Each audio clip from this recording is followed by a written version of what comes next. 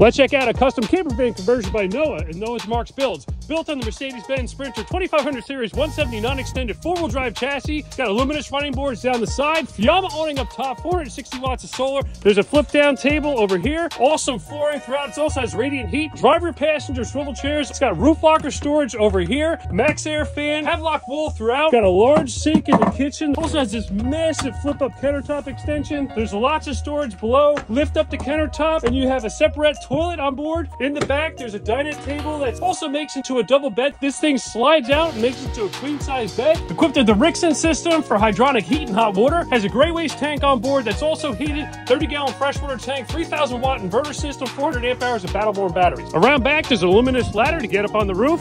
Open the back doors, you got an outside utility shower, freshwater tank fill, huge storage tray. All your battery systems are over here. There's also Victron components down below. Check it out, Noah's Mark Builds.